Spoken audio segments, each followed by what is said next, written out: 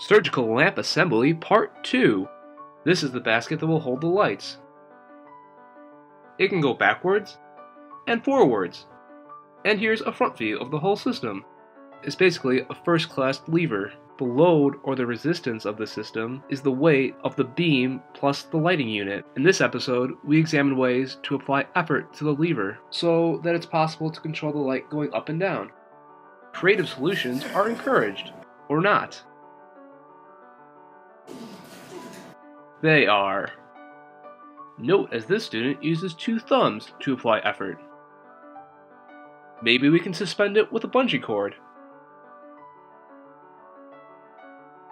Or not. Then we tried to increase the load for some reason. Then, as professional engineers in training, we tried duct tape. This was hands down the best solution yet. Next on the agenda is to go to Home Depot and find non-duct tape based solutions.